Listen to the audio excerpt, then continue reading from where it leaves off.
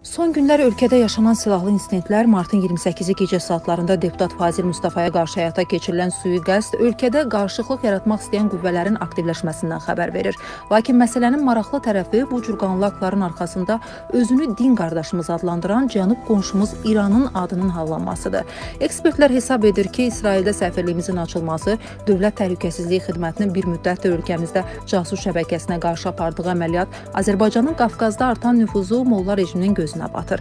Elə bu səbəbdən də onlara əks olan bu prosesləri dayandırmaq üçün belə gərginliklərə yol açırlar. Bu hadisənin baş vermə zamanı və metodları bizə 90-cı illəri xatırladır. Həmin illərdə də Azərbaycan daxilində ictimai qeyri-sabitlik yaratmaq üçün bir çox qonşu ölkələrdən bu cür açıq müdaxilələr olurdu və bu müdaxilələrin nəticəsində bir çox siyasi, ictimai, tanınmış, deyək ki, mədəni xadimlər qətlə yetirilirdi və bunun üzərindən cəmiyyətdə qeyri-stabilik yaradılırdı, deyək ki, mövcud hakimiyyət üçün problemlər baş qaldırırdı, cəmiyyətin özünə inamı sarsılırdı və cəmiyyətdə hansısa bir konsolidasiya, hansısa birlik əldə etmək çətin olurdu. Böyük ehtimal bu cinayətin də motivi uyğun şəkildə hesablanıb, çünki yenə də 90-cı illərdə olduğu kimi qonşu ölkələrlə, xüsusilə cənub qonşumuzla münasibətlərimiz kifayət qədər gərgindir. Son bir neçə gündə baş verən istər fərqli təhlükəsizlik orqanları tərəfindən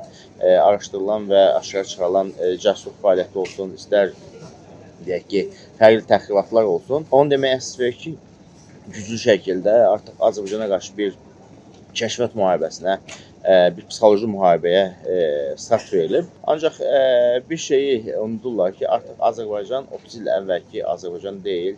Necə ki, biz bunu Qarabağ müharibəsində sübut elədik, necə daha sonra sərhəd münaqişələrində sübut elədik. Belə bir hadisənin yaşanması onu deməyə əsas verir ki, burada bir və ya bir neçə Azərbaycan əleyhinə birləşmiş xarici ölkə ortaq fəaliyyət göstərə bilərdi və biz bu cür, deyək ki, ikili və ya üçlü kəşfiyyat xidmətlərinin Azərbaycana qarşı təxribatlarının daha əvvəllər də şahid olmuşuq. Bütün vətəndaşlarımızı əlbəttə ki, ayıq-sayıq olmağa və bu cür təxribatlara heç bir şəkildə uymamağa, bu cür təxribatların doğuracağı nəticələrdə iştirak etməməyə və dövlətimizin yanında olmağa bir daha çağırıram.